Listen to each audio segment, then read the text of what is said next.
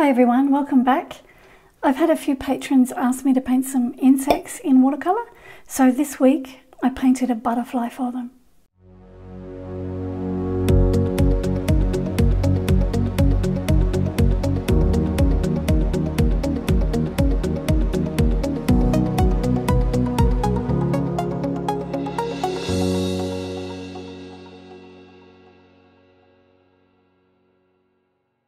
In this video, I'll show you how I painted a few different parts of the butterfly.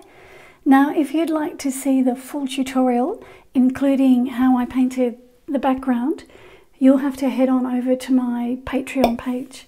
The tutorial there is about 1 hour and 10 minutes in length, and you'll have access to the line drawing, some progress photos, and my finished painting. The link is in the description of this video. And as always, I've listed all the paints and brushes in the description below. I've mixed up some grey paint here with ultramarine blue and burnt sienna. I've just added a bit of water to it so it's not too dark. And I'm going to start painting on this section just here. And I've got my Vinci Maestro brush here. This is a 00. And I'm going to use it to pick up some of the grey paint. I dab off the excess paint, and I'm just going to start painting onto the dry paper. I'm painting on Arches hot pressed watercolour paper here, and the reason I've chosen the hot pressed is because the butterfly's got lots of little tiny hairs on it, and it's easier to paint these hairs on the smooth paper rather than the cold pressed paper. So I'm just painting some flicks with my brush, just holding it right up on its tip, so that I get that nice fine point.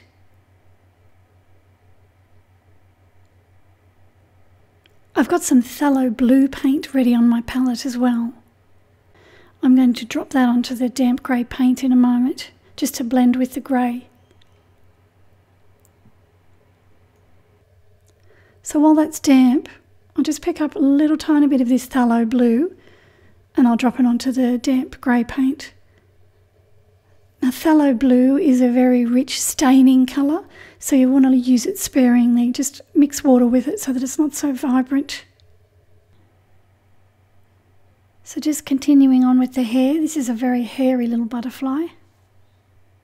So I'm just flicking my brush and I'm leaving some white paper showing.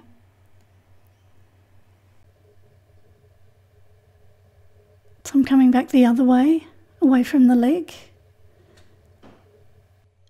And before that dries, I drop a bit of the Phthalo Blue onto the damp paint. And that just adds some interest to the grey. So moving down onto the wing now, I'm just starting to paint some of the grey shadows that I see on the wings. So I'm just using the watery grey that I mixed up at the start. So this is a mix of ultramarine blue and burnt sienna. I'm just trying to keep it fairly light in colour value. And these shadows will sit underneath the brown patterns that are on the wings. Now before this grey paint dries, I'm just going to drop some Phthalo Blue on there, just like I did on the body of the butterfly. So this is just a touch of the Phthalo Blue.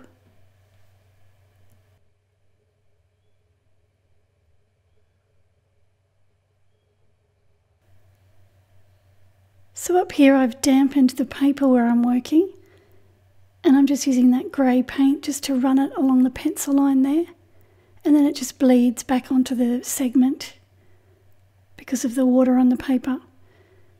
Just dotting a couple of lines up into the middle of the segment, and that moisture on the paper just keeps all my paint edges soft and fuzzy.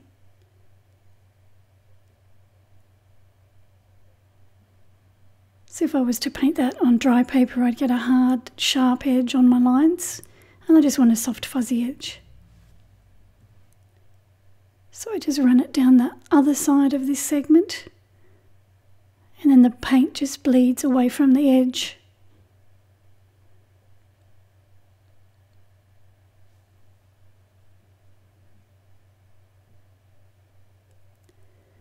Now I'm starting to paint on some of the brown markings. So what I'm using is burnt umber, and I painted on damp paper, just a light wash of the burnt umber. And while this paint's still damp, I'm coming back around the edge with some heavier pigment, just to darken around the edge of the shape. I do the same thing here. So I washed on the lighter burnt umber first, and then before it dries, I use some heavier pigment around the edge. So here I'm doing a similar thing. I'm calling them the veins of the wing. I've just painted the watery burnt umber, and now I'm painting the darker pigment along the right hand side edge, and that just creates a shadow along the right hand side and raises the veins up. Here I'm using the watery burnt umber again to start painting on the patterns that are on the wing. So this will lie underneath the darker colour that I'm going to put there. So I'm just painting on the dry paper, just with the watery burnt umber.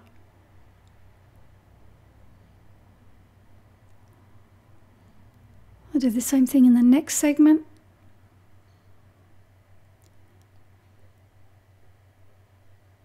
And this just sits over the top of the grey shadows that I painted earlier.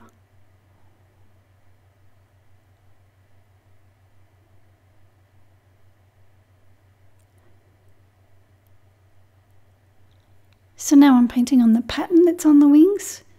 I'm just using little tiny strokes of my brush, and I'm using the burnt umber, and I'm doing this on the dry paper. So here the paper is dried. I'm just painting over the top of my earlier wash. Some darker pigment this time. Just little strokes up and down, up and down. That way I get that jagged edge. Just painting over my pencil line.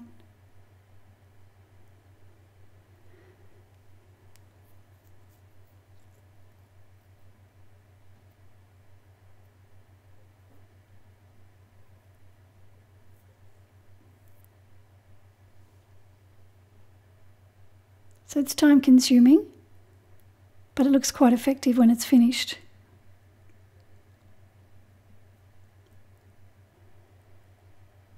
I'm just darkening the parts of the pattern that are in the shadow here.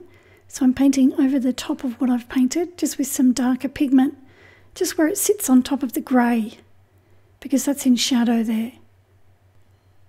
So here I'm painting the veins on the back wing, just the same way I did it on the front one. I paint the watery burnt umber first, and then before it dries, I paint the darker pigment down the right hand side. And this just raises the veins up and makes them look rounder. Just running some burnt umber down the outside edge of the back wing now, just on the dry paper. And then when that dries, I come back with some Payne's grey this time, and I'm only painting half of that area now. So I want the burnt umber to sit to the left of it.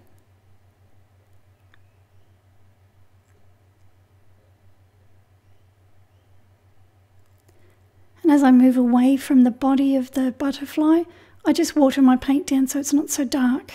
I want it to be darker up near the body where the flower is, just to maintain the focus up there. Here I'm painting the leg.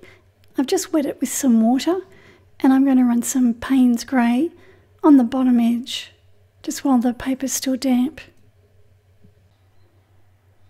Same here, I'll wet this little part of the leg, and I'm going to run the Payne's grey. This time I'll run it down either side of the leg.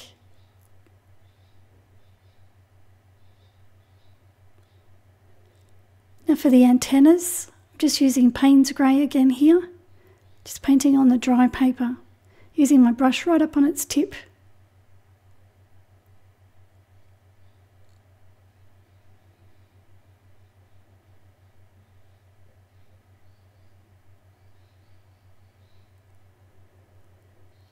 Coming back onto the wing of the butterfly here, I've just wet this area with water where the blue is, and I'm just deepening the phthalo blue here.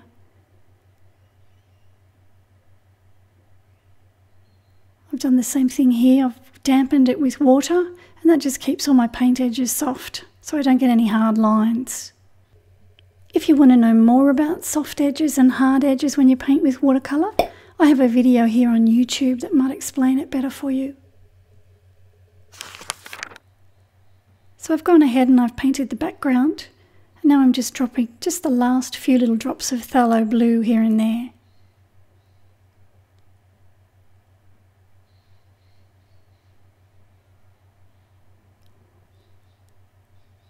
And there's my finished painting.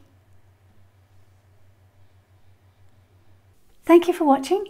As I mentioned at the start of the video, if you want to improve your painting technique or just learn some new techniques, I've got lots of tutorials on Patreon now, and I'm adding more of them every week.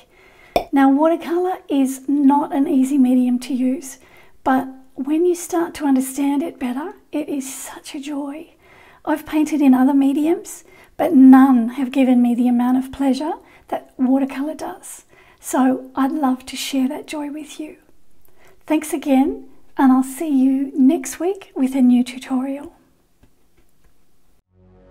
Tutorials on Patreon now, and my voice is going.